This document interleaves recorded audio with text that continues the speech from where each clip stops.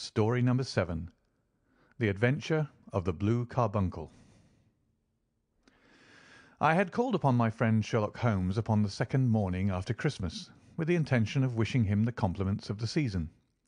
He was lounging upon the sofa in a purple dressing-gown, a pipe-rack within his reach upon the right, and a pile of crumpled morning papers, evidently newly studied, near at hand. Beside the couch was a wooden chair, and on the angle of the back hung a very seedy and disreputable hard felt hat, much the worse for wear, and cracked in several places. A lens and a forceps lying upon the seat of the chair suggested that the hat had been suspended in this manner for the purpose of examination. "You are engaged," said I. "Perhaps I interrupt you." "Not at all. I am glad to have a friend with whom I can discuss my results. The matter is a perfectly trivial one." He jerked his thumb in the direction of the old hat. "But there are points in connection with it which are not entirely devoid of interest and even of instruction." I seated myself in his armchair and warmed my hands before his crackling fire, for a sharp frost had set in, and the windows were thick with the ice crystals. "I suppose," I remarked, "that, homely as it looks, this thing has some deadly story linked on to it, that it is the clue which will guide you in the solution of some mystery and the punishment of some crime."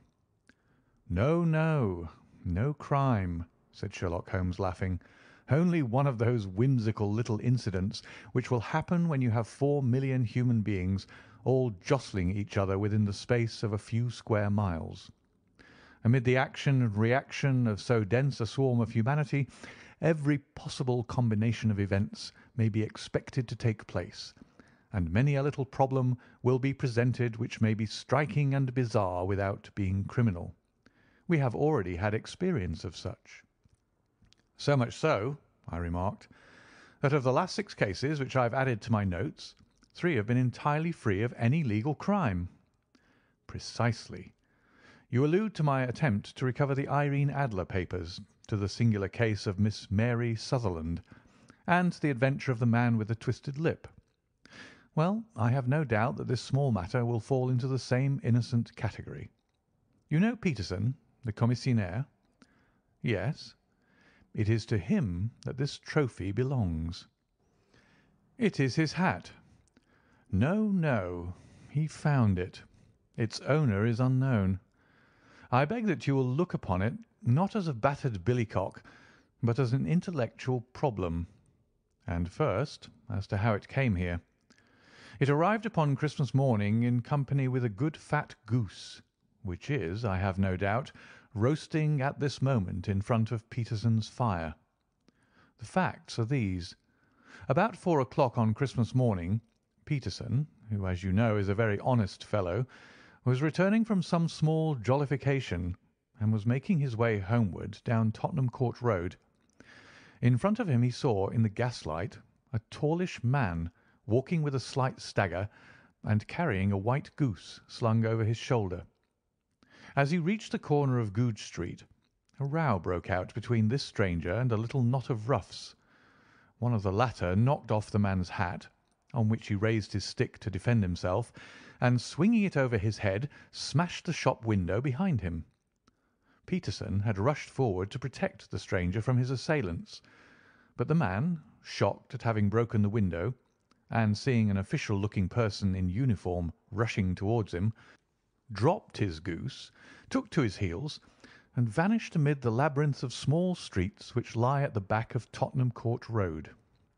The roughs had also fled at the appearance of Peterson, so that he was left in possession of the field of battle, and also of the spoils of victory in the shape of this battered hat and a most unimpeachable Christmas goose, which surely he restored to their owner. My dear fellow, there lies the problem. It is true that "For Mrs. Henry Baker" was printed upon a small card which was tied to the bird's left leg, and it is also true that the initials H.B. are legible upon the lining of this hat. But as there are some thousands of Bakers and some hundreds of Henry Bakers in this city of ours, It is not easy to restore lost property to any one of them." "What then did Peterson do?" "He brought round both hat and goose to me on Christmas morning, knowing that even the smallest problems are of interest to me. The goose we retained until this morning, when there were signs that, in spite of the slight frost, it would be well that it should be eaten without unnecessary delay. Its finder has carried it off, therefore, to fulfil the ultimate destiny of a goose, while I continue to retain the hat of the unknown gentleman who lost his Christmas dinner." "Did he not advertise?" "No." "Then what clue could you have as to his identity?" "Only as much as we can deduce." "From this hat?" "Precisely." "But you are joking. What can you gather from this old battered felt?" "Here is my lens. You know my methods. What can you gather yourself as to the individuality of the man who has worn this article?" I took the tattered object in my hands and turned it over rather ruefully. It was a very ordinary black hat of the usual round shape, hard and much the worse for wear. The lining had been of red silk, but was a good deal discoloured. There was no maker's name, but, as Holmes had remarked, the initials H.B. were scrawled upon one side. It was pierced in the brim for a hat securer, but the elastic was missing. For the rest, it was cracked, exceedingly dusty, and spotted in several places, although there seemed to have been some attempt to hide the discoloured patches by smearing them with ink. "I can see nothing," said I, handing it back to my friend. "On the contrary, Watson, you can see everything. You fail, however, to reason from what you see. You are too timid in drawing your inferences." "Then pray tell me what it is that you can infer from this hat." He picked it up and gazed at it in the peculiar introspective fashion which was characteristic of him. "It is perhaps less suggestive than it might have been," he remarked, "and yet there are a few inferences which are very distinct, and a few others which represent at least a strong balance of probability. That the man was highly intellectual is of course obvious upon the face of it, and also that he was fairly well-to-do within the last 3 years, although he has now fallen upon evil days. He had foresight, but has less now than formerly, pointing to a moral retrogression which, when taken with the decline of his fortunes, seems to indicate that some evil influence, probably drink, at work upon him. This may account also for the obvious fact that his wife has ceased to love him." "My dear Holmes!" "He has, however, retained some degree of self-respect," he continued, disregarding my remonstrance. "He is a man who leads a sedentary life, goes out little, is out of training entirely, is middle-aged, has grizzled hair which he has had cut within the last few days, and which he anoints with lime cream. These are the more patent facts which are to be deduced from his hat. Also, by the way, that it is extremely improbable that he has gas laid on in his house." "You're certainly joking, Holmes." "Not in the least. Is it possible that even now, when I give you these results, you are unable to see how they are attained?" "I have no doubt that I am very stupid, but I must confess that I am unable to follow you. For example, how did you deduce that this man was intellectual?" For answer, Holmes clapped the hat upon his head. It came right over the forehead and settled upon the bridge of his nose. "It is a question of cubic capacity," said he. "A man with so large a brain must have something in it." "The decline of his fortunes, then?" "This hat is 3 years old. These flat brims curled at the edge came in then. It is a hat of the very best quality. Look at the band of ribbed silk and the excellent lining.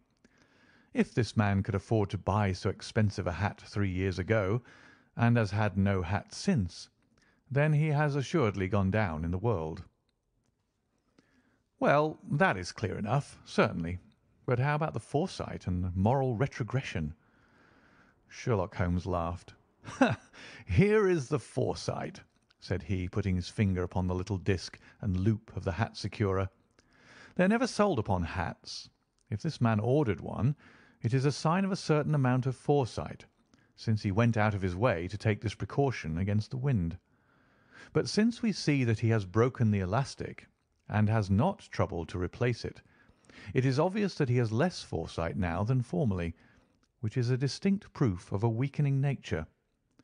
On the other hand, he has endeavoured to conceal some of these stains upon the felt by daubing them with ink, which is a sign that he has not entirely lost his self-respect. Your reasoning is certainly plausible.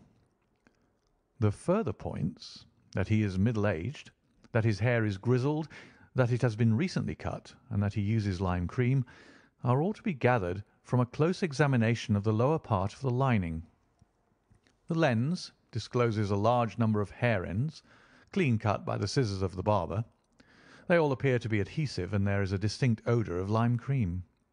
This dust, you will observe, is not the gritty, grey dust of the street, but the fluffy brown dust of the house, showing that it has been hung up indoors most of the time, while the marks of moisture upon the inside are proof positive that the wearer perspired very freely, and could therefore hardly be in the best of training. But his wife, you said that she had ceased to love him. This hat has not been brushed for weeks.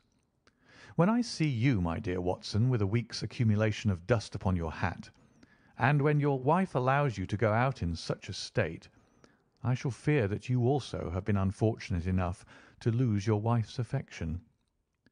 But he might be a bachelor. Nay, he was bringing home the goose as a peace offering to his wife. Remember the card upon the bird's leg. You have an answer to everything. But how on earth do you deduce that the gas is not laid on in his house?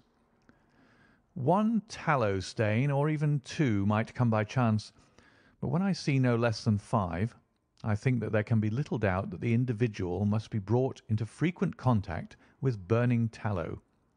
Walks upstairs at night, probably with his hat in one hand and a guttering candle in the other. Anyhow, he never got tallow stains from a gas jet. Are you satisfied? Well, it is very ingenious, said I, laughing. But since, as you said just now, there have been no crime committed, and no harm done save the loss of a goose, all this seems to be rather a waste of energy. Sherlock Holmes had opened his mouth to reply, when the door flew open, and Peterson, the commissionaire, rushed into the apartment with flushed cheeks and the face of a man who is dazed with astonishment. "The goose, Mr. Holmes! The goose, sir!" he gasped. "Eh? What of it, then? Has it returned to life and flapped off through the kitchen window?" Holmes twisted himself round upon the sofa to get a fairer view of the man's excited face. "See here, sir! See what my wife found in its crop!" He held out his hand and displayed upon the centre of the palm a brilliantly scintillating blue stone, rather smaller than a bean in size, but of such purity and radiance that it twinkled like an electric point in the dark hollow of his hand. Sherlock Holmes sat up with a whistle. "By Jove, Peterson," said he, "this is treasure trove indeed. I suppose you know what you've got." "A diamond, sir. A precious stone. It cuts into glass as though it were putty." "It's more than a precious stone. It is the precious stone." "Not the Countess of Morcar's Blue Carbuncle?" I ejaculated. "Precisely so. I ought to know its size and shape, seeing that I have read the advertisement about it in the Times every day lately.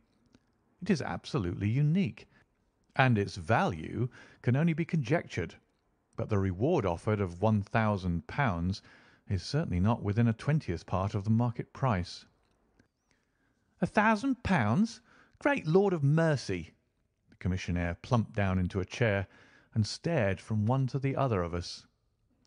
"That is the reward, and I have reason to know that there are sentimental considerations in the background which would induce the Countess to part with half her fortune if she could but recover the gem." "It was lost, if I remember aright, at the Hotel Cosmopolitan," I remarked. "Precisely so, on December 22nd, just 5 days ago. John Horner, a plumber, was accused of having abstracted it from the lady's jewel case. The evidence against him was so strong that the case had been referred to the assizes. I have some account of the matter here, I believe." He rummaged amid his newspapers, glancing over the dates, until at last he smoothed one out, doubled it over, and read the following paragraph: "Hotel Cosmopolitan, jewel robbery. John Horner, 26, plumber, was brought up upon the charge of having, upon the 22nd inst., abstracted from the jewel case of the Countess of Morcar the valuable gem known as the Blue Carbuncle. James Ryder, upper attendant at the hotel, gave his evidence to the effect that he had shown Horner up to the dressing-room of the Countess of Morcar upon the day of the robbery in order that he might solder the second bar of the grate, which was loose. He had remained with Horner some little time, but had finally been called away. On returning, he found that Horner had disappeared, that the bureau had been forced open, and that the small morocco casket, in which, as it afterwards transpired, the Countess was accustomed to keep her jewel, was lying empty upon the dressing-table. Ryder instantly gave the alarm, and Horner was arrested the same evening, but the stone could not be found either upon his person or in his rooms. Catherine Cusack, maid to the Countess, deposed to having heard Ryder's cry of dismay on discovering the robbery, and to having rushed into the room where she found matters as described by the last witness. Inspector Bradstreet, B Division, gave evidence as to the arrest of Horner, who struggled frantically and protested his innocence in the strongest terms. Evidence of a previous conviction for robbery having been given against the prisoner, the magistrate refused to deal summarily with the offence, but referred it to the assizes. Horner, who had shown signs of intense emotion during the proceedings, fainted away at the conclusion and was carried out of court. So much for the police court," said Holmes thoughtfully, tossing aside the paper. "The question for us now to solve is the sequence of events leading from a rifled jewel case at one end to the crop of a goose in Tottenham Court Road at the other. You see, Watson, our little deductions have suddenly assumed a much more important and less innocent aspect. Here is the stone. The stone came from the goose, and the goose came from Mr. Henry Baker, the gentleman with the bad hat and all the other characteristics with which I have bored you. So now we must set ourselves very seriously to finding this gentleman and ascertaining what part he had played in this little mystery. To do this, we must try the simplest means first, and these lie undoubtedly in an advertisement in all the evening papers. If this fail, I shall have recourse to other methods. What will you say? Give me a pencil and that slip of paper. Now then, found at the corner of Goodge Street a goose and a black felt hat. Mr. Henry Baker can have the same by applying at 6:30 this evening at 221B Baker Street. That is clear and concise. Very. But will he see it? Well, he is sure to keep an eye on the papers, since to a poor man the loss was a heavy one. He was clearly so scared by his mischance in breaking the window and by the approach of Peterson that he thought of nothing but flight. But since then he must have bitterly regretted the impulse which caused him to drop his bird. Then again, the introduction of his name will cause him to see it, for everyone who knows him will direct his attention to it. Here you are, Peterson. Run down to the advertising agency and have this put in the evening papers. In which, sir? Oh, in the Globe, Star, Pall Mall, St. James's, Evening News, Standard, Echo, and any others that occur to you. Very well, sir. And this stone? Ah, yes. I shall keep the stone. Thank you. And I say, Peterson, just buy a goose on your way back and leave it here with me, for we must have one to give to this gentleman in place of the one which your family is now devouring. When the commissionaire had gone, Holmes took up the stone and held it against the light. "It's a bonny thing," said he. "Just see how it glints and sparkles. Of course, it is a nucleus and focus of crime.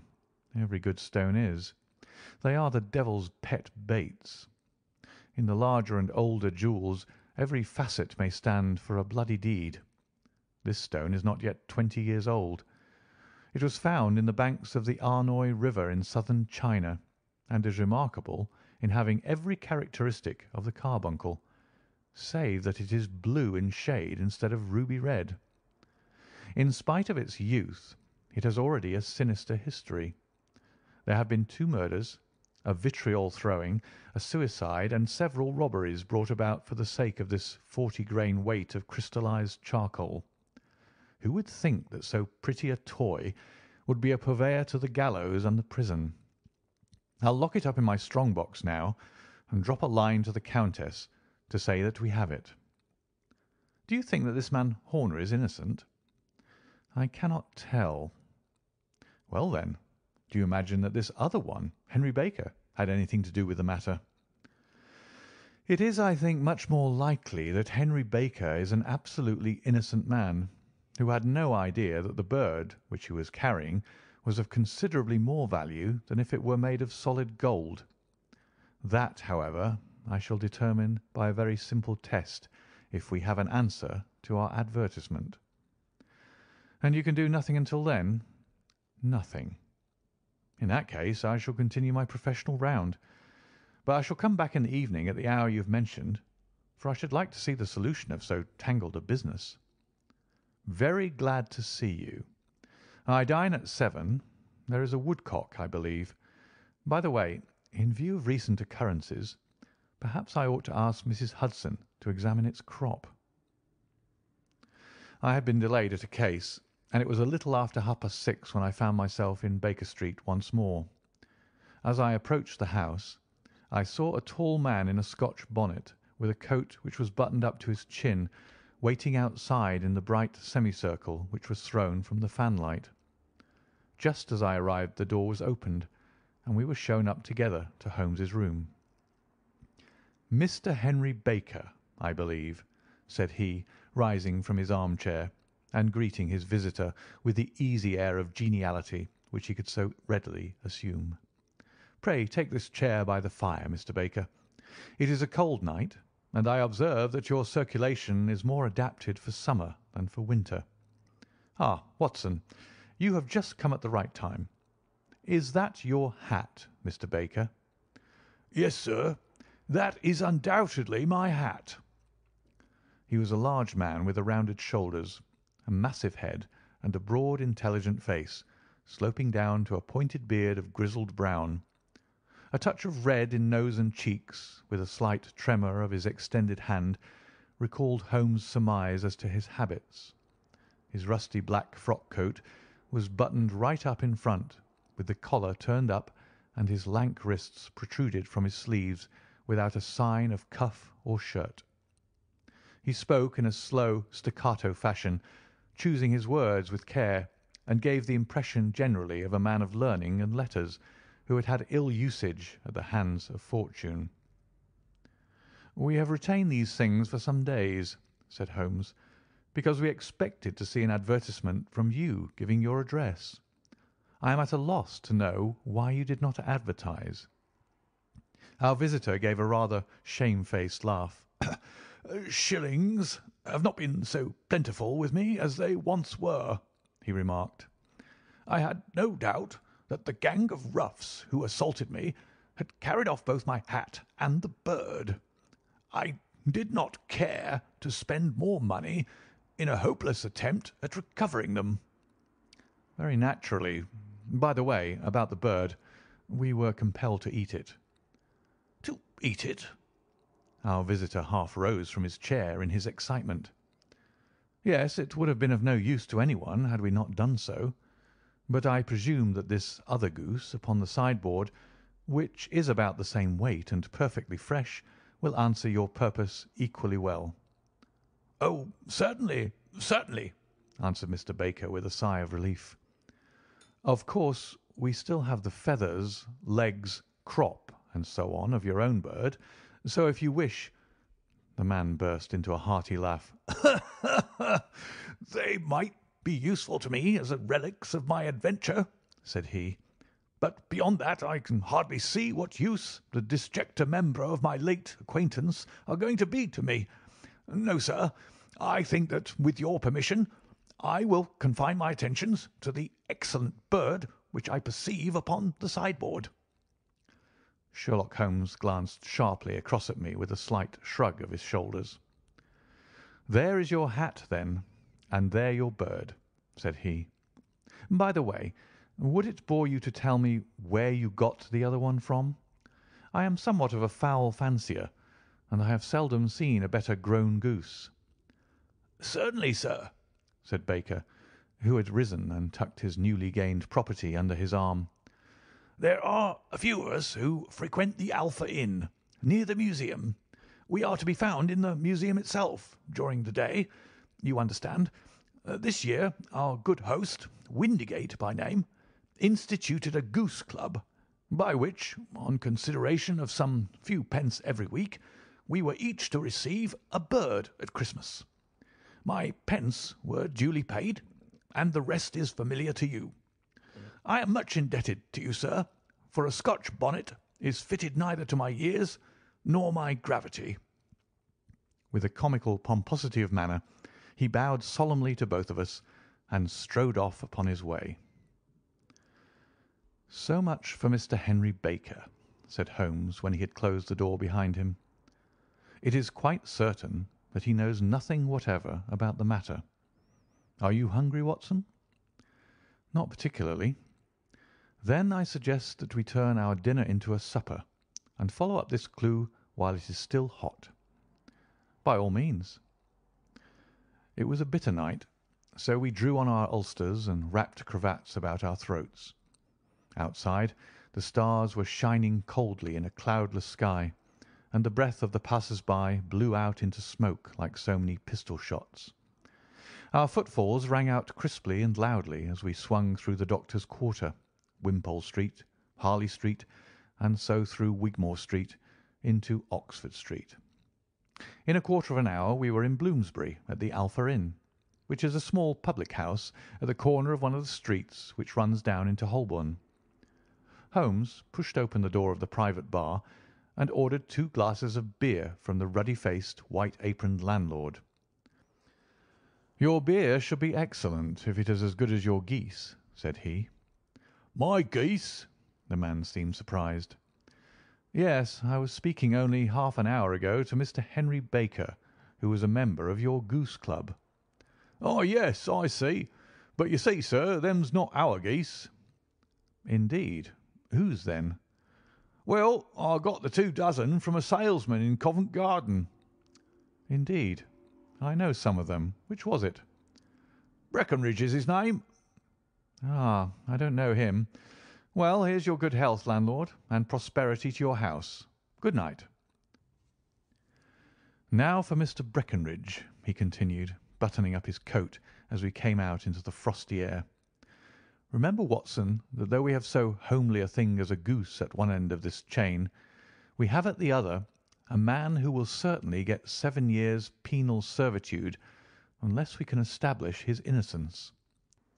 It is possible that our inquiry may but confirm his guilt, but in any case we have a line of investigation which has been missed by the police, and which a singular chance has placed in our hands. Let us follow it out to the bitter end. Faces to the south, then, and quick march." We passed across Holborn, down Endell Street, and so through a zigzag of slums to Covent Garden Market. One of the largest stalls bore the name of Breckenridge upon it, and the proprietor, a horsey-looking man with a sharp face and trim side whiskers, was helping a boy to put up the shutters. "Good evening. It's a cold night," said Holmes. The salesman nodded and shot a questioning glance at my companion. "Sold out of geese, I see," continued Holmes, pointing at the bare slabs of marble. "Let you have 500 tomorrow morning." "That's no good." "Well, there are some on the stall with the gas flare." "Ah, but I was recommended to you." "Who by?" "The landlord of the Alpha." "Oh, yes, I sent him a couple of dozen." "Fine birds they were, too. Now, where did you get them from?" To my surprise, the question provoked a burst of anger from the salesman. "Now then, mister," said he, with his head cocked and his arms akimbo, What are you driving at? Let's have it straight now." "It is straight enough. I should like to know who sold you the geese which you supplied to the Alpha." "Well, then, I shan't tell you. So now?" "Oh, it is a matter of no importance. But I don't know why you should be so warm over such a trifle." "Warm? You'd be as warm, maybe, if you were as pestered as I am. When I pay good money for a good article, there should be an end of the business. But it's where are the geese, and who did you sell the geese to, and what will you take for the geese? One would think that they were the only geese in the world, to hear the fuss that's made over them." "Well, I have no connection with any other people who have been making inquiries," said Holmes carelessly. "If you won't tell us, the bet is off, that is all. But I'm always ready to back my opinion on a matter of fowls, and I have a fiver on it that the bird I ate is country bred." "Well, then, you lost your fiver, for it's town bred," snapped the salesman. "It's nothing of the kind." "I say it is." "I don't believe it." "Do you think you know more about fowls than I, who have handled them ever since I was a nipper? I tell you, all those birds that went to the Alpha were town bred." "You'll never persuade me to believe that." "Will you bet, then?" "It's merely taking your money, for I know that I'm right. But I'll have a sovereign on with you, just to teach you not to be obstinate." The salesman chuckled grimly. "Bring me the books, Bill," said he. The small boy brought round a small thin volume and a great greasy-backed one, laying them out together beneath the hanging lamp. "Now then, Mr. Cockshaw," said the salesman, "I thought that I was out of geese, but before I finish you'll find that there is still one left in my shop. You see this little book? "Well?" "That's the list of the folk from whom I buy. Do you see? Well, then, here on this page are the country folk, and the numbers after their names are where their accounts are in the big ledger. Now then, you see this other page in red ink? Well, that is a list of my town suppliers. Now look at that third name. Just read it out to me." "Mrs. Oakshott, 117 Brixton Road, 249," read Holmes. "Quite so. Now turn that up in the ledger." Holmes turned to the page indicated. "Here you are. Mrs. Oakshott, 117 Brixton Road, egg and poultry supplier." "Now then, what's the last entry?" "December 22nd, 24 geese at 7 shillings 6pence." "Quite so. There you are. And underneath?" "Sold to Mr. Windigate of the Alpha at 12 shillings." "What have you to say now?" Sherlock Holmes looked deeply chagrined. He drew a sovereign from his pocket and threw it down upon the slab, turning away with the air of a man whose disgust is too deep for words. A few yards off he stopped under a lamp-post and laughed in the hearty, noiseless fashion which was peculiar to him. "When you see a man with the whiskers of that cut and the pink 'un protruding out of his pocket, you can always draw him by a bet," said he. "I dare say that if I had put £100 down in front of him, that man would not have given me such complete information as was drawn from him by the idea that he was doing me on a wager. Well, Watson, we are, I fancy, nearing the end of our quest, and the only point which remains to be determined is whether we should go on to this Mrs. Oakshott to-night, or whether we should reserve it for to-morrow. It is clear from what the surly fellow said that there are others besides ourselves who are anxious about the matter, and I should—" His remarks were suddenly cut short by a loud hubbub which broke out from the stall which we had just left. Turning round, we saw a little rat-faced fellow standing in the centre of the circle of yellow light which was thrown by the swinging lamp, while Breckinridge, the salesman, framed in the door of his stall, was shaking his fists fiercely at the cringing figure.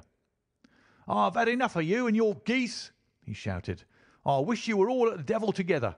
If you come pestering me any more with your silly talk, I'll set the dog at you. You bring Mrs. Oakshott here and I'll answer her. But what have you got to do with it? Did I buy the geese off you?" "No, but one of them was mine all the same," whined the little man. "Well, then, ask Mrs. Oakshott for it."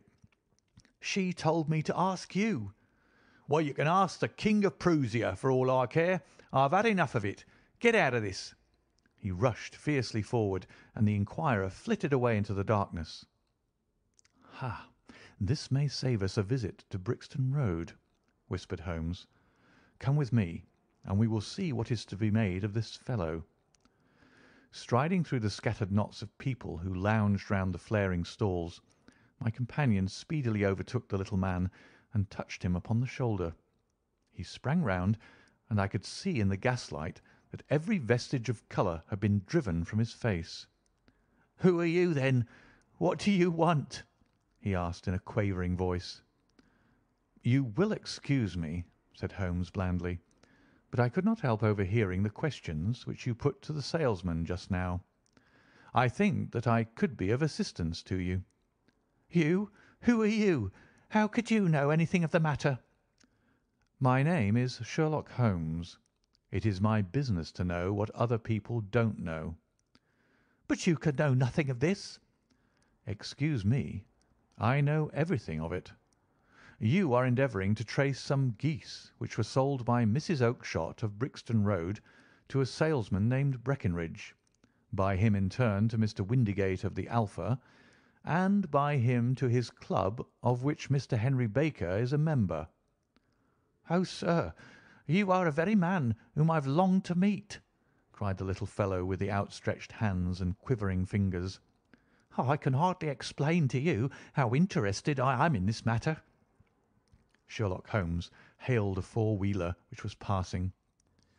"In that case we had better discuss it in a cosy room rather than in this wind-swept market-place," said he.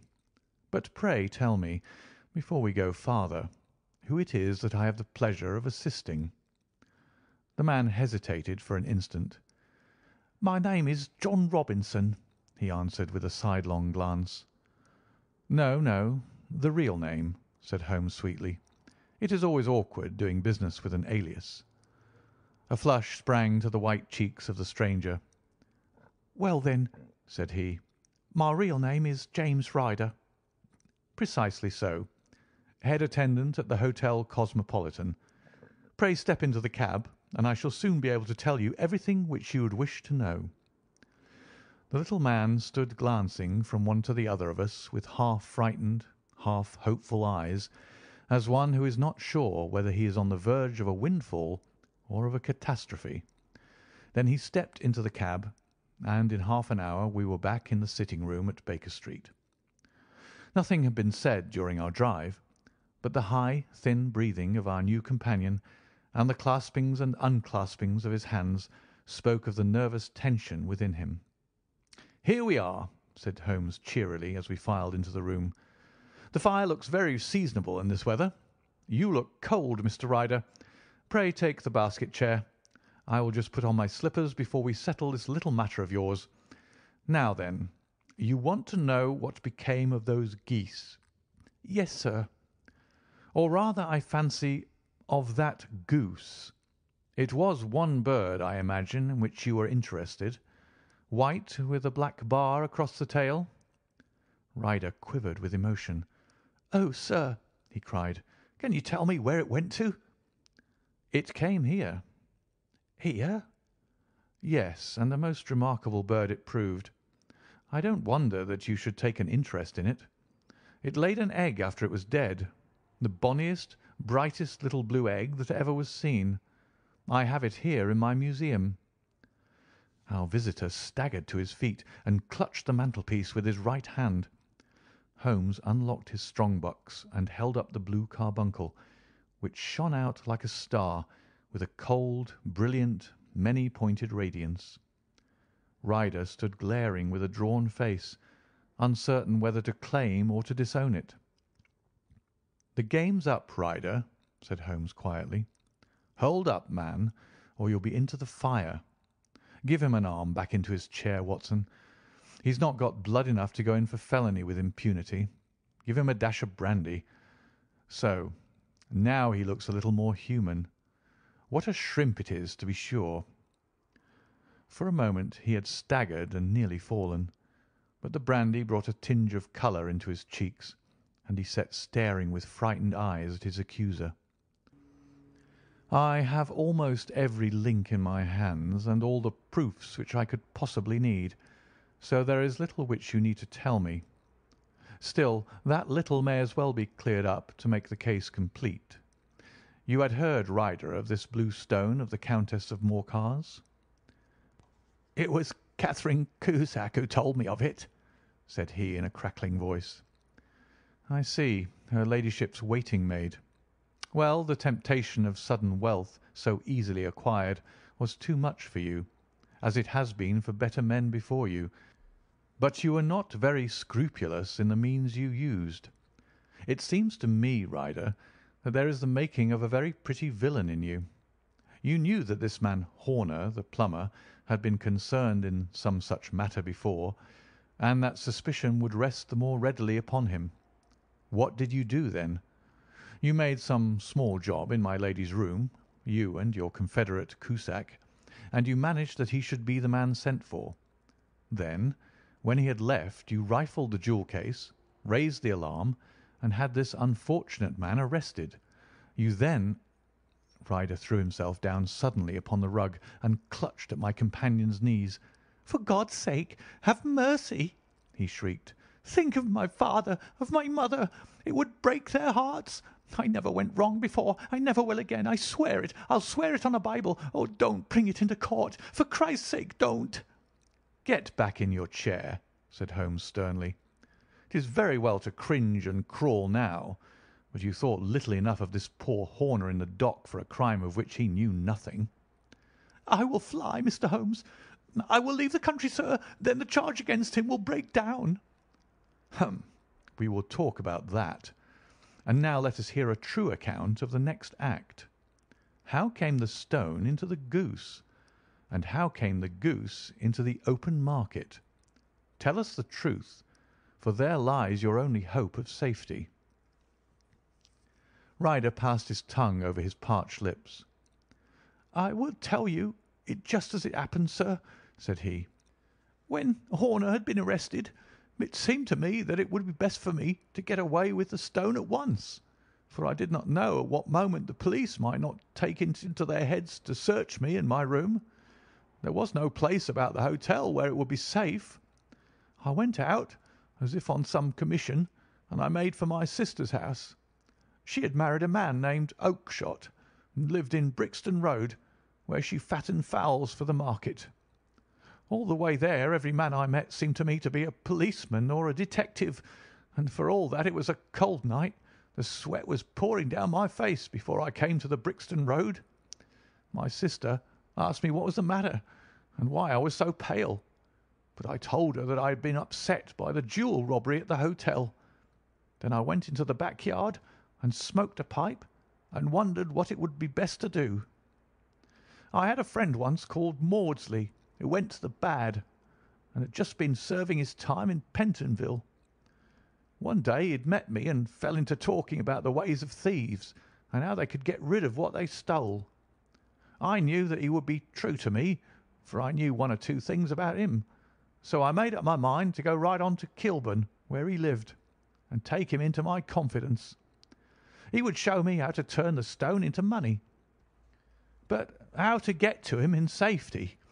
I thought of the agonies I had gone through in coming from the hotel. I might at any moment be seized and searched, and there would be the stone in my waistcoat pocket. I was leaning against the wall at the time and looked at the geese which were waddling about round my feet, and suddenly an idea came into my head which showed me how I could beat the best detective that ever lived. My sister told me some weeks before that I might have the pick of her geese for a Christmas present, and I knew that she was always as good as her word. I would take my geese now, and in it I would carry my stone to Kilburn. There was a little shed in the yard, and behind this I drove one of the birds, a fine big one, white with a barred tail. I caught it, and prying its bill open, I thrust the stone down its throat as far as my finger could reach. The bird gave a gulp, and I felt the stone pass along its gullet and down into its crop. But the creature flapped and struggled, and out came my sister to know what was the matter. As I turned to speak to her, the brute broke loose and fluttered off among the others. "Whatever were you doing with that bird, Jem?" says she. "Well," said I, "you said you'd give me one for Christmas, and I was feeling which was the fattest." "Oh," says she, "we've set yours aside for you. Jem's bird, we call it. It's the big white one over there yonder. There's 26 of them, which makes one for you and one for us, and 2 dozen for the market." "Thank you, Maggie," says I, "but if it is all the same to you, I'd rather have that one I was handling just now." "The other one's as good 3 pound heavier," said she, "and we fattened it expressly for you." "Never mind, I'll have the other, and I'll take it now," said I. "Oh, just as you like," said she, a little huffed. "Which is it you want, then?" "That white one with the barred tail right in the middle of the flock." "Oh, very well. Kill it and take it with you." Well, I did what she said, Mr. Holmes, and I carried the bird all the way to Kilburn. I told my pal what I had done, for he was a man that it was easy to tell a thing like that to.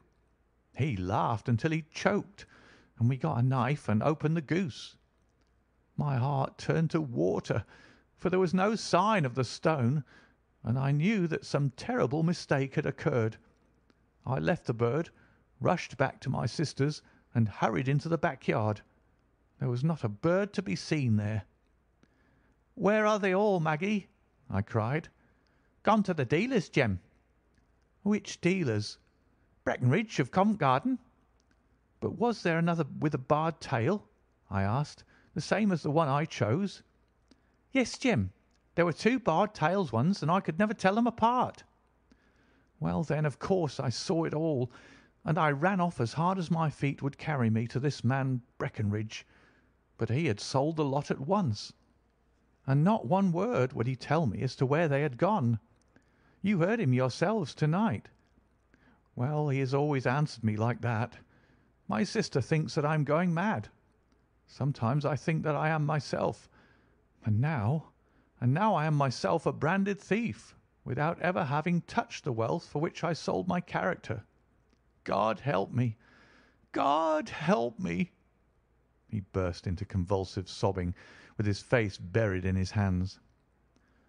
There was a long silence, broken only by his heavy breathing and by the measured tapping of Sherlock Holmes's fingertips upon the edge of the table. Then my friend rose and threw open the door. "Get out," said he. "What, sir?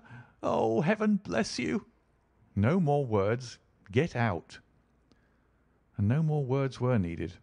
There was a rush, a clatter upon the stairs, the bang of a door, and the crisp rattle of running footfalls from the street.